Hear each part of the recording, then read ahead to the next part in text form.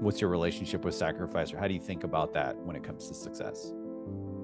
You can't be 100% at everything. I know that there have been a lot of times where my non-negotiables are things like my family. There are definitely aspects of my personal life. I don't see my friends as much as I'd like. We have a finite amount of time. You have to keep in mind the beginning of this business, our 800 number, oh, we have 24/7 customer support. It rang my cell phone. Also, I'd never ask anybody on my team to make a choice or a sacrifice that I wouldn't make either. I walk around the office around 5 o'clock, like, why are you still here? Go home. I love the concept of leaving loudly. So if my kids have a game, I go. And I expect for my employees for them to, they don't have to ask permission. Your kid's the butterfly in the school play. You're there. You go. Everybody else can pick up around you. Just be honest about what you've got and don't make the sacrifices you'll regret and will make you feel sad, like over the long term.